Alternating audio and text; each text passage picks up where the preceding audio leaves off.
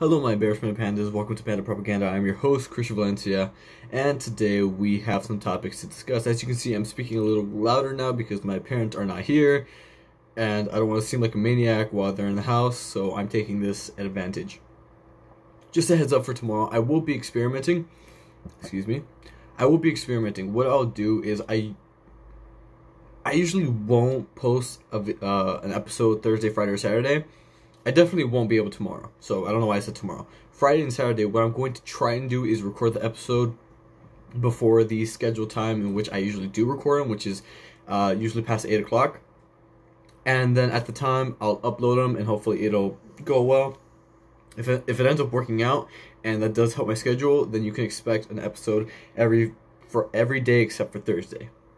So we'll see how that goes just for this week, and if it works out, then we'll do it. But today is St. Patrick's Day. You can be asking, why aren't I wearing blue? I was wearing green the entire day. It was a very dark poo green, but it was still green. I ended up having to take it off because I went to Muay Thai class, and it was nasty. It was disgusting. It was nasty. I don't know. It was nasty, mate. No, it's Australian. I'm not racist, I swear to God. But today we will be discussing the history of St. Patrick's Day. Venom, Let There Be Carnage will be pushed back for a third time, and Mortal Kombat, a clip has been released. And in the sports realm, the Chargers signed Matt Feiler. So let's get into the history of St. Patrick's Day. Of course, I got my Oreo Shamrock McFlurry, which, by the way, they didn't even mix it all the way to the bottom. Now I know how my customers feel when I don't mix their shakes all the way.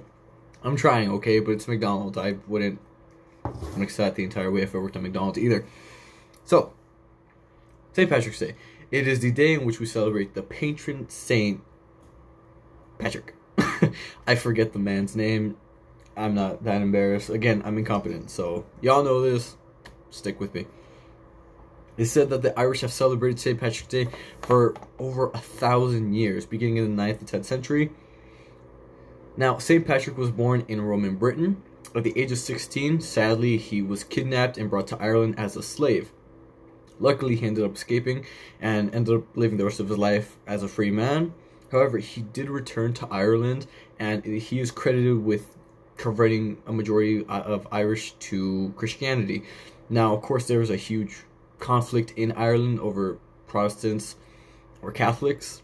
I don't give a fuck, but that's their thing. So thanks, St. Patrick, for causing that conflict.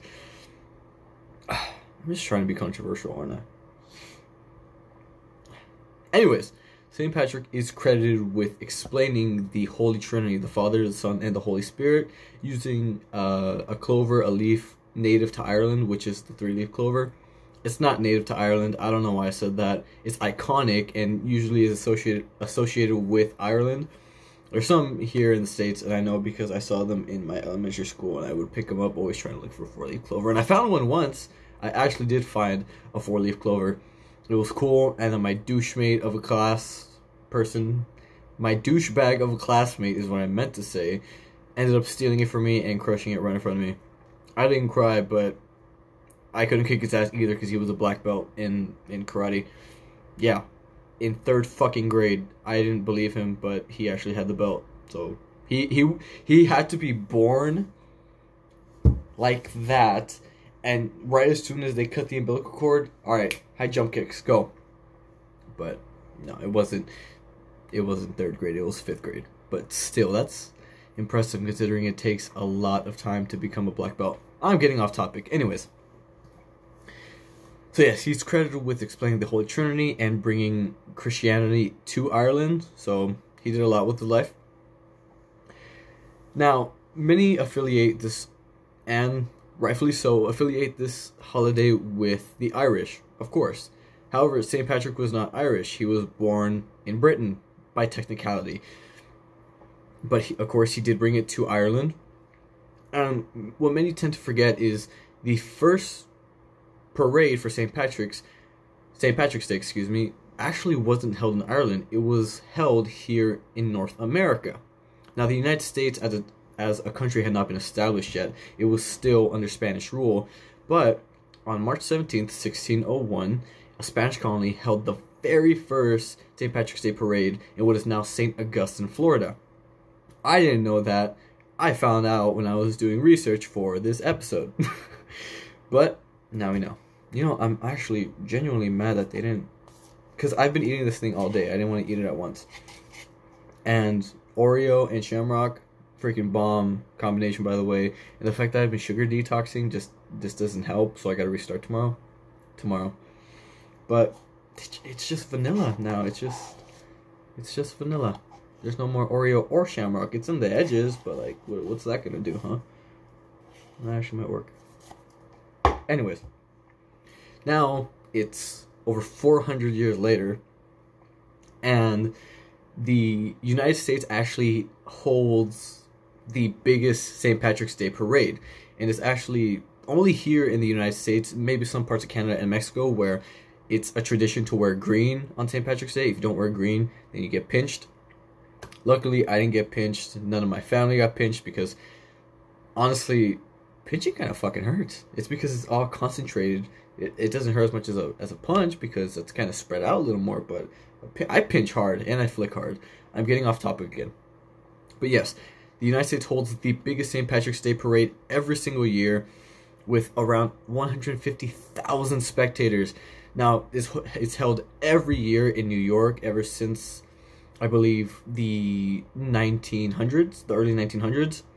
However, in 2020 and this year in 2021, the parade was canceled due to COVID, and is hopefully going to returned. I cannot speak today, ladies and gentlemen. I'm sorry. It is set to return in 2022. Now, that isn't confirmed. Hopefully it does, because I've personally never been a huge St. Patrick's Day celebrator. It's never been my thing. But I feel like it's a tradition I should really hop onto. Now, the Irish and the within the history of the United States hasn't been that positive. When the Irish first came here, they were, how do I put this nicely, discriminated against. That's not very nice, but no sugarcoating, I guess.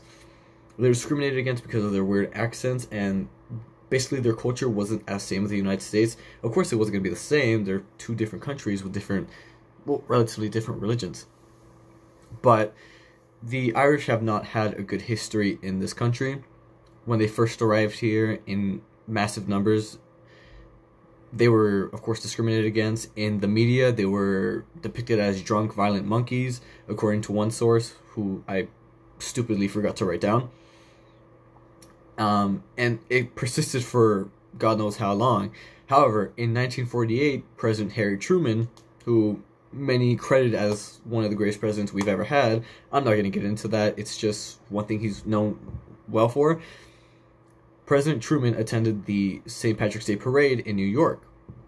Now, by this time, the Irish had come into the United States in huge numbers. They made up a hefty portion of the population, and the St. Patrick's Day parade was, at that time, it had gathered momentum. It was huge. Everyone known about it. Yeah, so in 1948, President Truman attended the St. Patrick's Day parade, and after that, the stigma against Irish sort of went down, and the Irish started realizing they're being accepted into this beautiful country.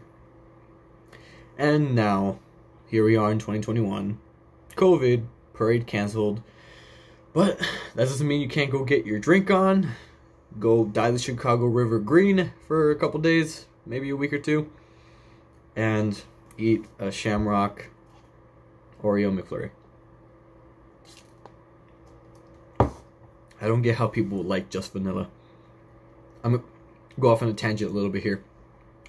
If you've ever been to Thrifty's ice cream inside of Rite Aid, black cherry and strawberry ice cream absolutely dick down every single flavor that there is on their menu. Vanilla by itself doesn't suck. It's just not as flavorful as strawberry or black cherry. Now, if I ever get a milkshake at work, I work at Jack in the Box, you best believe I'm getting a strawberry shake. Chocolate's a bit too sweet for me. Vanilla's plain. Oreo's overrated. Strawberry's just fucking right. And I actually do like the color pink. I don't care what people say. It's actually a really nice color. Vanilla, man, it's just... and it's melting. Let me get it. So, in today's news, our first category we'll be discussing is movies. Venom, Let the Carnage Be Let There Be Carnage has been pushed back for a third time. Originally, it was set to release in October 2020, but we were in the middle of the pandemic. No one really knew if what we were dealing with was dangerous or not, or how violent it was going to be. So, of course, they pushed it back to June of 2021. As you know, it's not June yet. And it was pushed back again. Announced today, the director or the associates have pushed it back to September 17th, 2021. Now, of course, Venom, Let There Be Carnage is the sequel to the original, not the original, to the first Venom movie, which was released in 2017, I believe. And honestly, it was a pretty good movie. A lot of people said negative things about it, they didn't enjoy it, but personally, I was actually very fond of the movie. Now, again, I'm a DC kind of guy, and Venom belongs to Marvel, but the movie itself was actually produced by Sony. So it's not an MCU canon movie. However, it was still a very, very good movie. I remember watching it with the entire football team. We actually all went to a theater, met up, and just watched the movie. It was one of the greatest times, even though my status on the football team wasn't that positive or existent. But yes, it has been pushed back for the third time. I don't really know how to talk about this because there's not much to say. Woody Harrelson actually will be playing Carnage. If you don't know who Woody Harrelson is, pause and go watch Zombieland. Oh wait. 3, 2. It's fucking good, right? Now again, I hate zombies. I'm not a zombie type of guy. But Woody Harrelson's a fucking legend. Towards the end, actually, it was a during credits scene. It was shown Eddie Brock, which Tom Hardy plays. Eddie Brock is obviously Venom, going to interrogate a prisoner. That prisoner ended up being Carnage, another symbiote, another Venom symbiote, and one of Spider-Man's arch nemesis. Again, I haven't been updated on the Spider-Man comics ever since I was 10 years old. But I was very excited for this movie to come out, and now it's being pushed back again. And I kind of forgot about it up until today. But hopefully, this will be the last time it'll be pushed back, and we'll be able to, not be disappointed because it's being pushed back almost a year. So, we'll see. Second on our list is a Mortal Kombat exclusive scene. Now, just a heads up. I gotta sneeze. That's a burp. Just a heads up. Sorry. There was talks about a 13-minute release, the first 13 minutes of the actual movie in Mortal Kombat. Excuse me. However, my incompetent ass couldn't fucking find it. So, if you can find it and watch it yourself, congratulations. More props to you. But that's why I'm here, so you don't have to. But I did watch the trailer. And may I say, this Mortal Kombat movie looks way better than the one from the 1990s, I believe it was. Raiden actually looks way better. The movie includes some of the most notable Mortal Kombat characters like Liu Kang, Sub-Zero, Scorpion, Sonya, Jax, I think his name is, and so many more. Now, so far my only complaint with the movie is I don't like how Sub-Zero and Scorpion look. That's not to say that they don't look badass. I just think, and I swear this is the actual reason I don't like it, the masks that cover their mouth are just way too loose. I swear that's the only quarrel I have with this movie at the moment. Of course, it's not perfect. I think once I do see it, there are going to be some other things I don't like about it. But so far, it looks really badass. It looks very interesting. And of course, it follows the actual plot of the Mortal Kombat video games, throwing in a little more in there. And overall, it looks like a fantastic movie. It looks to be better than the original that was released in the 1990s because I think the status quo is any movie that is based off a video game is going to suck balls. I said it. The Mortal Kombat full movie is set to be released April 16th, which yesterday is just a month away, and I'm very excited. I'm very excited. Now, personally, I don't know if it's going to be released in theaters because theaters are slowly opening up, but it's a month away, so maybe we would have made a lot of progress by then. Or it's going to be released on a streaming platform, maybe a platform that is subscription only. Only time will tell. And our second category is sports. And our last article of today's episode is Chargers sign Matt Feiler. Feiler?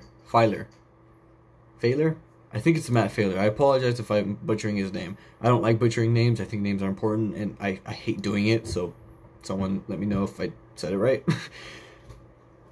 Now, Matt Feiler, I'm just going to say Feiler, was a left guard, I think. He was on the O-line for the Steelers for over 90 games in the 6 seasons he played. Recently just signed with the Chargers yesterday on the same day as Corey Lindsey did. He signed to a 3-year deal in comparison to Corey Lindsey's 5-year deal. Corey Lindsey, even though Feiler has signed, Corey Lindsey is still the highest paid center in the NFL, so, you know, congrats to him, I guess. But Matt Feiler is now signed with the Chargers, and in his stint with Pittsburgh, he helped the O-line achieve the least amount of sacks in the entire league for 3 consecutive seasons. Now, of course, in the 20-21 season, the Steelers absolutely dominated their first games. The first 11, they went undefeated, and then from then on, it just went... It got shittier than a toilet on Taco Tuesday. It went back. They lost to the Jets. The first win the Jets had were against the Steelers. Let that sink in. And the Jets sucked so bad that they couldn't even win. They couldn't even lose right. So, it's the future of America, folks. I'm kidding. But this is good news. Every time the Chargers are in the news, it's something good. They recently just signed Michael Davis. I think that's his name. Forgive me if I'm wrong. Back to, I believe, corner. And again, the Chargers are looking extremely great. And I'm excited. That will complete today's episode, ladies and gentlemen. If you haven't already, go follow the Instagram at _Panda Propaganda _lowercase all one word. And not tomorrow, not Thursday, but Friday, we'll see how it turns out, and I will see you then. Deuces.